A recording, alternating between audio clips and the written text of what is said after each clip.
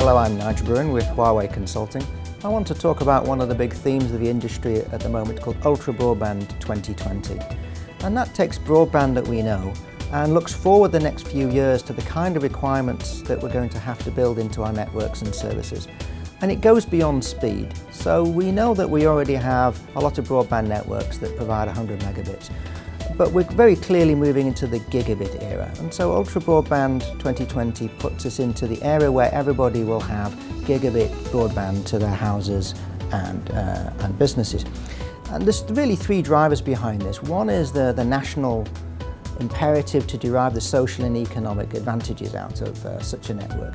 Secondly, industries themselves is going to be a very big user of broadband with Internet of Things, and it continues to build on the idea that the Internet is a platform for innovation, and the faster the broadband goes out to the edge, the more innovation we will get, and it'll allow us to also deliver greater time to market and agility in services because we have a lot more flexibility.